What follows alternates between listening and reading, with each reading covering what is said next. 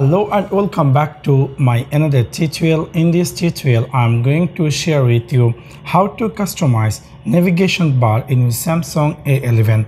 So let's take a look how to do that.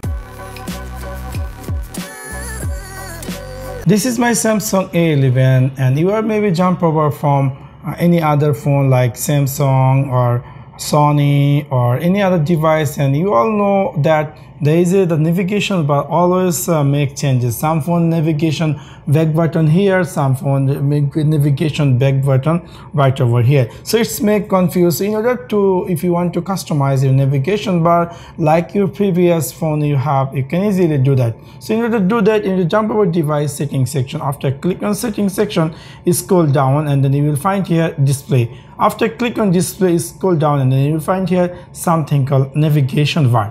When you click here navigation bar, you can see it's you can easily change the navigation bar from here button order. If you click that, your back button coming here and your option button is appear. If you want to click that, it will appear the previous as is default.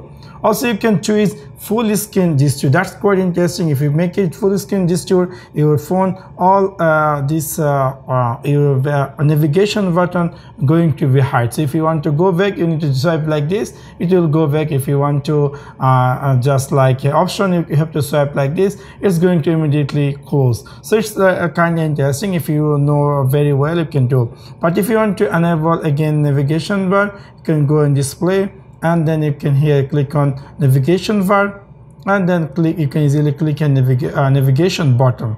So within this way you can easily customize navigation bar in your Samsung A11. So that's for now. Thanks for watching my video. See you next one. Peace.